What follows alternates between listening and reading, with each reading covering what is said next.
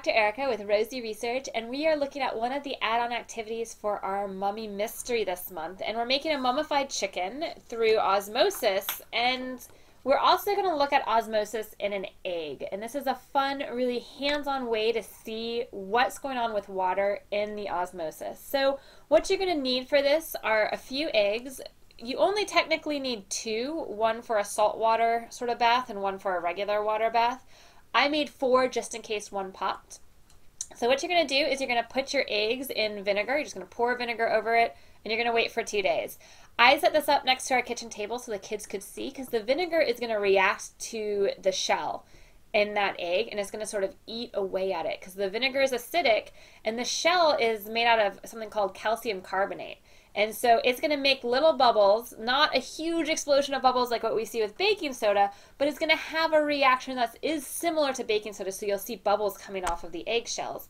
And over time, you're going to see those eggshells start to disappear, and it'll look kind of like a very opaque egg. You'll see the yolk, and you can handle it. It'll feel a little bit like a water balloon, and if you kind of roll it over, you can see the yolk moving inside of the egg. So that's sort of a really fun thing to do, to let them touch them. And if you have extra eggs, if you make the 4 eggs, and you have the ability to sort of play with a few, poke a few. My girls loved to poke them.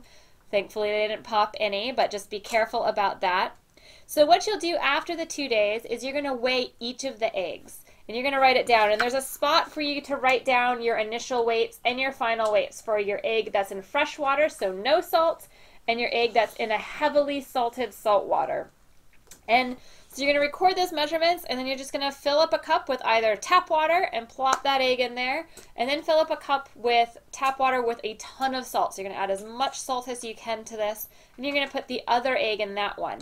Now, what will happen over the course of the next day is the egg that's in fresh water, the egg has inside of it has a lot of sorts of salts and fats and proteins and all these nice things, and that little layer around the egg that makes it feel like a water balloon, that's a membrane, and it's a special type of membrane that's called semipermeable, which means some things can go through it and some things can't. And it just so happens that the salts cannot go through it, but water can. And so the water on the outside has no salt in it, and on the inside, it's a really highly salt area. So it's a big, high concentration of salt. Now, in osmosis, we want to even out concentrations as much as possible. So in your egg that's in the fresh water, water is going to actually go into your egg to try to dilute the salts of the egg.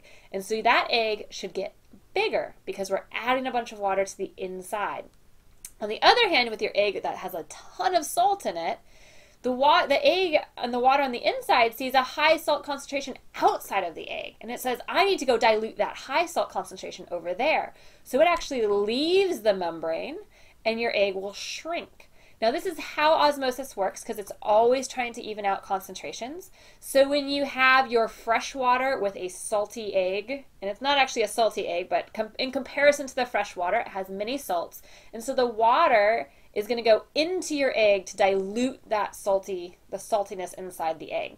Now, in the salt water, your salty egg is not nearly as salty as the salt water, so water is going to go out to try to dilute that heavily salted salt water.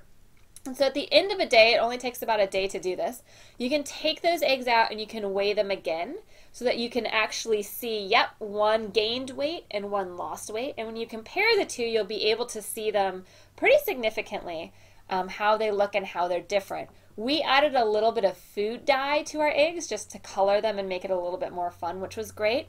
And at the end, when we popped them, which you definitely want to do over a sink because it is an egg and it's a raw egg, the yolks on the inside will also feel different. So that's sort of another fun, slimy activity if you want to do that with your kids, where they can pop open the egg and feel that yolk and feel that membrane and see how the water, the super big egg that had water go into it feels different from the super small egg that had water leave it into that salt water.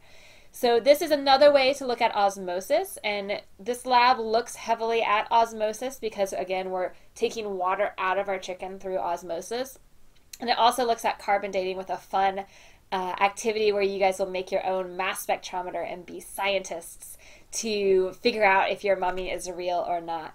We have had so much fun with this mummy mystery with Rosie, and we hope that you'll come along with us. We have all the downloads in your download kit. If you still need your download kit, you can get it at rosieresearch.com/shop, or you can become a patron and subscribe to all of our fun kids science labs as they come out at patreon.com/rosieresearch.